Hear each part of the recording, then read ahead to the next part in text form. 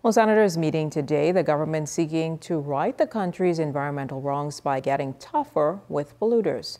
Whenever there's a breach, they plan to aggressively go after those responsible, and that's where a compendium of environmental bills come in.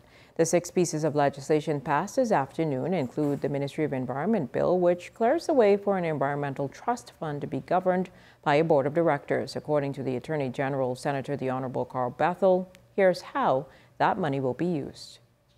So if somebody wished, for example, to donate money specifically for the purpose of protecting a particular habitat for wild animals, flora or fauna, where there's any living resource. So that's either trees, plants, microorganisms, animals, etc. So if someone may wanted to donate a specific amount of money to protect a specific habitat, they're able to do so.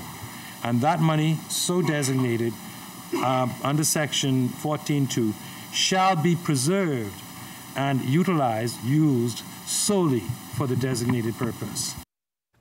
Well, other bills include the Environmental Planning and Protection Bill, the Environmental Protection Control of Plastic Pollution Bill, the Bahamas National Trust Amendment Bill, the Bahamas Protected Areas Fund Amendment Bill, and the Tariff Amendment Bill. Now, the bills follow Carnival Cruise Lines being slapped with a hefty multi-million-dollar fine after polluting Bahamian and Baltic waters, Bethel accepting that at the time, the Bahamas did not have the power to deal with the issue.